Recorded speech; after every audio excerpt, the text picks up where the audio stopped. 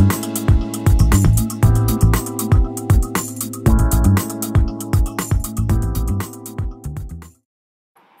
guys, hi.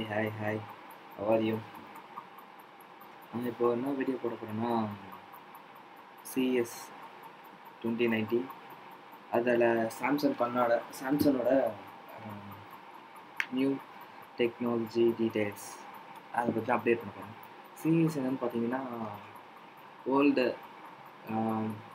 Greatest place சொல்லலாம் கேதரிங்க்கு. எதுக்கு அப்படின்னா டெக்னாலஜி பேஸ் பண்ணி.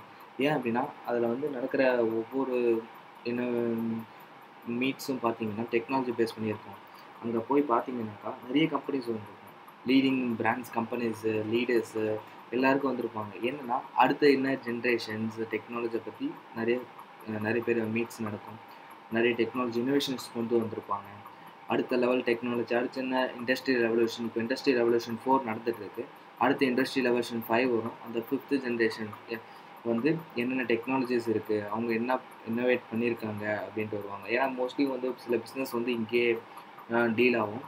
ஏன்னா அவன் suppose one of the business man அங்கே போகிறாரு அப்படின்னு பார்த்தாக்கா அவர் பிஸ்னஸுக்கு என்ன டெக்னாலஜி தேவையோ அப்படியே கான்ட்ராக்ட் டீல் பேசி அந்த டெக்னாலஜி வாங்கிட்டு வருவாங்க. சில பேர் வந்து இப்போ டெவலப்பர்ஸ் போவாங்க, டெக்னாலஜி பற்றி தெரிஞ்சுக்கிறவங்க போவாங்க, ப்ரெஸ்ஸஸ் போவாங்க. ஏன் அப்படின்னா என்ன டெக்னாலஜி வந்திருக்கு, என்ன புதுசாக டெக்னாலஜி வந்துட்டுருக்குன்னா அது எப்படி யூஸ் பண்ணுறது எல்லாமே வந்து அங்கே டெமோ மாதிரி பெர்ஃபார்ம் பண்ணி காட்டுவாங்க. ஈவன் நம்ம ஆப்பிள் எதனா ஒரு லான்ச் பண்ணுறதுனாலும் இல்லை வேறு எதனா ப்ராடக்ட் வேறு எதனா கம்பெனி லான்ச் பண்ணுறதுனாலும் இது மாதிரி டெக் ஃபெஸ்ட் மாதிரி நடக்கும். ஓகேங்களா? இது மாதிரி வந்து CES கண்டக்ட் பண்ணுது. CESனால் என்னென்னு பார்த்தீங்கன்னா கன்சியூமர் டெக்னாலஜி அசோசியேஷன். ஓகேங்களா? நெக்ஸ்ட்டு இப்போ பார்க்க போகிறது பார்த்தா சாம்சங்.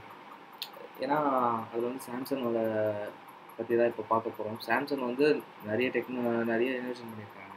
ஏன்னா வாஷிங் மிஷின்ஸ் இருக்குது, ஃப்ரிட்ஜஸ் இருக்குது, செல்ஃபோன்ஸு அண்டு சொல்லிகிட்டே போகலாம், நிறைய இருக்குது. பட் இப்போ பர்டிகுலராக அவங்க பண்ண போகிறது என்னென்னு பார்த்தீங்கன்னாக்கா அவங்க ஃபுல்லாக இன்வெஸ்ட்மெண்ட் எதில் பண்ண போகிறாங்க அப்படின்னு பார்த்தீங்கன்னா ஏஐயும் IoTs and 5G and highlight பண்ண பேசஸில் நெக்ஸ்ட் ஜென்ரேஷன் அப்படின்னு சொல்கிறாங்க. அதாவது சொல்ல போனீங்கன்னா இந்த 2019 வந்து சாம்சங்கோட 50th ஆனிவர்சரி. இந்த 5 decades அதாவது 50 வருஷத்தில் அவங்க வந்து நிறைய இனோவேஷன்ஸ் கொடுத்துருக்காங்க. இன்னும்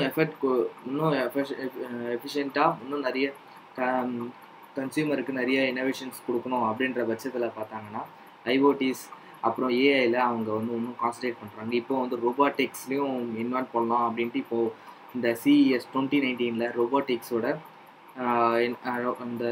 இந்த 50th ஆனிவர்சரியில் ரோபோட்டிக்ஸில் நாங்கள் இன்வெஸ்ட்மெண்ட் பண்ண போகிறோம். இந்த ரோபோட்டிக்ஸ் அப்படின்ட்டு சில ரோபோட்டிக்ஸ் வந்து டெமோஸ் பண்ணியிருக்காங்க, காட்டியிருக்காங்க. என்னென்ன ரோபோட்ஸு அவங்க பண்ணியிருக்காங்க, என்ன கொண்டு வர போகிறாங்க இன்னும் அப்படின்றத சொல்லியிருக்காங்க. நான் இதுக்கப்புறம் ப்ரீவியஸாக அந்த சில வீடியோ கிளிப்ஸ் போடுறேன். அதில் பாருங்கள், உங்களுக்கு இன்னும் எஃபிஷியண்ட்டாக புரியும் அந்த சாம்சங்கோட மீட்ஸு.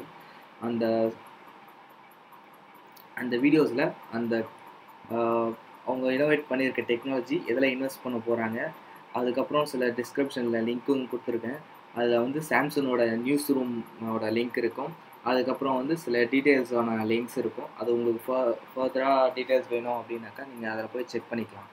இப்போது IoTs அண்ட் ஏஐ சொல்கிறோம்ல, IoTஸ்னால் ஒன்றுமே இல்லைங்க, இன்டர்நெட் ஆஃப் திங்ஸ்ன்னு சொல்லுவாங்க. இப்போது இன்டர்நெட் ஆஃப் திங்ஸ்னால் எல்லாமே நெட்ஒர்க்கில் connect ஆகிருக்கிறது. Phone, mobile, watch, smart house and smart cars இருக்குது, smart bike and appliances, smart open appliances. இது எல்லாமே இன்டர் கனெக்டாக இருக்கிறது வந்து இன்டர்நெட் ஆஃப் திங்ஸ்ன்னு சொல்லுவாங்க. இப்போது இந்த ரோபோட்டிக்ஸில் பின்னாடி வரப்போகிற வீடியோஸில் பார்த்தீங்கன்னா உங்களுக்கு புரியும். இல்லை இந்த ரோபோட் வந்து மிஸ்டின்ஸ் இருக்கும். இந்த வீடியோஸ் பார்த்தீங்கன்னா ஃபுல்லாகவே செக்யூரிட்டிலேருந்து, ஹெல்த் மெயின்டெனன்ஸ்லேருந்து, மானிட்டரிங்லேருந்து எல்லா இன்ஃபர்மேஷனும் அந்த ரோபோட்டிக்ஸ் மூலமாக சென்ட் பண்ணுறதா பண்ணியிருப்பாங்க. இது மோஸ்ட்லி ஏஐ பேசிஸ் இருக்கும். அதுக்கப்புறம் IoT பேசிஸில் தான் ஃபுல்லாகவே பண்ணியிருக்காங்க. அதுக்கப்புறம் பார்த்தீங்கன்னா இந்த ஏஐ அப்படின்னு சொல்கிறாங்க, ஆர்டிஃபிஷியல் இன்டெலிஜென்ஸ். அது ஒரு பெரிய விஷயம் இல்லை. ஆர்டிஃபிஷியல் இன்டெலிஜென்ஸ்னால் நம்ம யோசிக்கிறதுக்கு பதிலாக மிஷின்ஸை வந்து ஆக்டிவேட் பண்ணுறது, அவ்வளோதான் ஆர்டிஃபிஷியல் இன்டெலிஜென்ஸ். பேசிக்கலி வந்து ஒரு பிரெயின் எடுத்து எதுவும் செட் பண்ண மாட்டாங்க. பட் ஃபுல்லி கோடிங்ஸ் தான் இருக்கும். இந்த CES 2019ல சொன்னோம்ல, அதில் வந்து சில டெவலப்பர்ஸும் போயிருப்பாங்க. இதில் இவங்க இன்வைட் பண்ணுற ரோபோட்ஸ் பார்த்தீங்கன்னாக்கா, நீங்களும் கூட அந்த அந்த அந்த மாதிரி டெக் ஃபெஸ்ட் இங்கே இந்தியாவில் இருக்கும், சென்னையிலையும் சில பேர் நடக்கும். அந்த இடத்துக்கு போய் பார்த்தீங்கன்னா, டெக்னாலஜி டெக் ஃபெஸ்ட்டில் போய் பார்த்தீங்கன்னாக்கா, உங்களுக்கும் சில ஐடியாஸ் கிடைக்கும் டெக்னாலஜியை பேஸ் பண்ணி. ஓகேங்களா? ஏஐன்னு நான் சொல்லியிருந்தேன்ல, ஏஐ ஒன்றுமே கிடையாது. ஃபுல்லாக கோடிங் தான் பண்ணியிருப்பாங்க. இது இல்லைனா அது அப்படி பண்ணுற மாதிரி தான். சிம்பிளாக சொல்லணும்னா, உங்களுக்கு இந்த டைமில் வந்து உங்களுக்கு அலாரம் அடிக்கணும்னு நீங்கள் செட் பண்ணிட்டீங்களா, அதுவும் ஒரு ஏஐன்னு வச்சுக்கோங்க. அது வந்து ஆட்டோமேட்டிக்காக பண்ணுச்சுன்னா அது ஏஐ, அவ்வளோதான். இப்போ நான் கேள்வி கேட்குறேன், என்ன பண்ணுற, ஒர்க் பண்ணுறேன், அவ்வளோதான், அது ஏஐ. இப்போது கூகுள் அசிஸ்டன்ட் இருக்குது, அதுவும் ஒரு ஏஐ தான். சும்மா பேசிக்கலாக இஃப் இது இல்லைனா அதுன்ற கான்செப்டில் தான் ப்ரோக்ராம் இருக்கும். இஃப் லூப்பு, ஃபார் லூப்பு, வயலு, அந்த லூப் பேசிஸில் தான் அந்த கான்செப்ட் இருக்கும். அந்த கான்செப்ட் தான் இருக்கும். பட் ஏன்றது ஒரு கொஞ்சம் பெரிய டாப்பிக்கு. ஒன்றும் இல்லை, ஃபுல்லாக technology basis, pure programming coding basis தான் இருக்கும். ஏன்றது சின்ன குழந்தைய வந்து ஒரு ஹியூமன் அளவுக்கு அந்த சென்சிபிளாக ப்ரோக்ராம்லேயே, அதாவது என்னென்னா இது பண்ணணும் அது பண்ணக்கூடாது அப்படின்ற பேசிஸில் இருக்கும். அதை நான் ஃபுல்லாக கிளியராக அப்புறம் சொல்கிறேன். இப்போது டைம் பேசிஸில் இருக்கிறதுனால நான் வந்து அந்த வீடியோ போடுறேன், பின்னாடி இருக்குது. அந்த வீடியோ நல்லா பார்த்து யூட்டிலைஸ் பண்ணிக்கோங்க. Okay, take care, bye. Samsung is a technology company that's hell-bent on innovation, and when it comes to innovation, you can't not think about robots as part of the future. And Samsung is using our technology to make people's lives easier or better in some way, and robots are there, or here now, to enhance lifestyle, and we brought a few robots that do specifically that. We have a robot here called Samsung Bot Care, and it's really meant to take care of the elderly or sick or needy, and what it does is it could live in the home with them, it could remind them to take medicine, it could take their vitals, check their sleep patterns, and make sure that they're healthy and doing what needs to be done. The really cool thing about it is it can be monitored remotely, so if this robot was taking care of my parents and I wanted to know how my mom was doing, I can have the robot take her vitals or even know securely that she took her meds on time.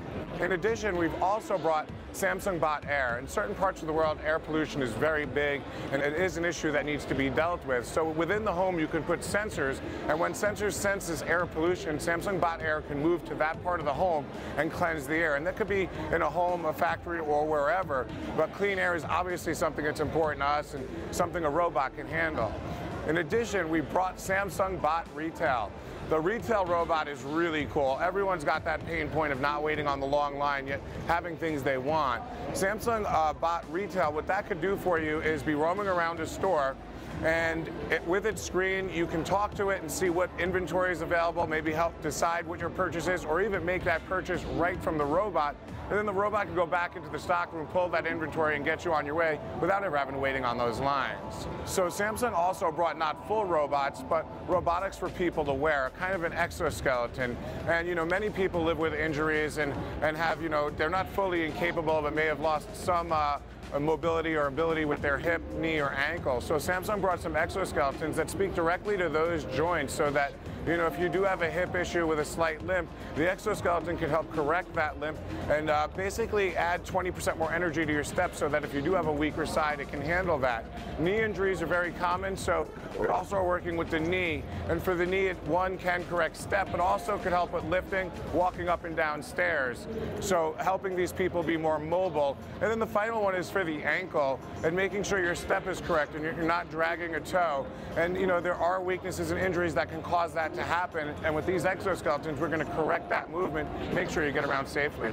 We're excited that they're here, and basically it is showcasing how Samsung is using our technologies to enhance people's lifestyles, whether it's to make it better, safer, or just more entertaining. And Samsung has used, you know, smart technology and TV and appliance and mobile, and now we're seeing it all kind of come together and be in a robot form where it's mobile and actually can come bring the technology to you. So here at CES at the booth, we're showing lots of products and technology. Some of those products are here now today and will be available in the store, and some are future thinking.